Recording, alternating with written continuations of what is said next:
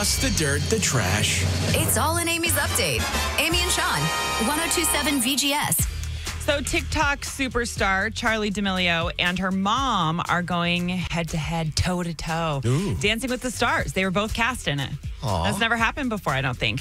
I think it'll be cool. She's a really great dancer. Of course, she's gotten better since that one TikTok that she made, I was like, this is it. This is what blew her up. And then she obviously ran with it. They've had reality TV shows. They've had CDs and Starbucks drinks named after them. I mean, talk about running with it. They did, and still making money. So they're going to join season 31. She's already danced with Derek Huff, so everybody's assuming that maybe she'll go with him. That'd be unfair, though. I agree. Pre-existing relationship. They always put good dancers with the best dancers, and it doesn't make any sense. No. You know? Yeah. But now, listen, anyways. it's just a reminder, by the way, not on ABC anymore.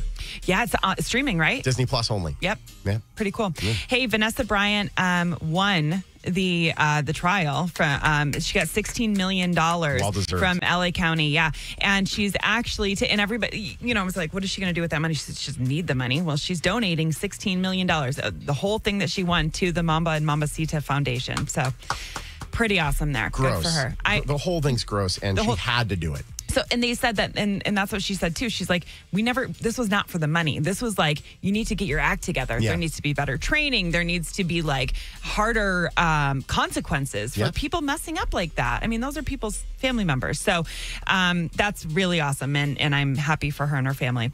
I am ecstatic. This just was released. Let's see how many minutes ago. Well, late last night, but then this article just posted a couple minutes ago that Britney Spears, Elton John's Hold Me Closer is #1 already.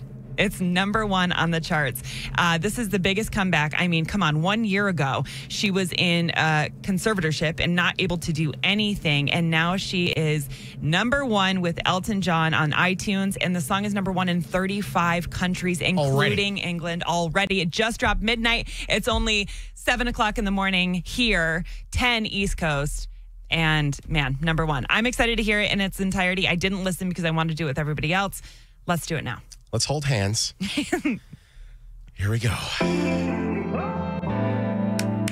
I'm a fan. I think she sounds awesome.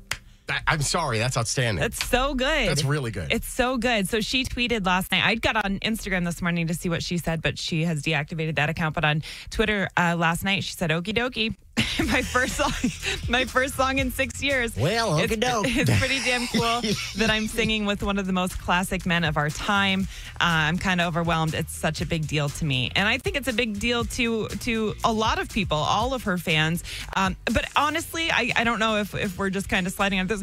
Brilliant move on Elton John's part. Brilliant move to reach out to her. Yep. And he released, Cold Heart with Dua Lipa? Was it last year? Cold Heart, yeah.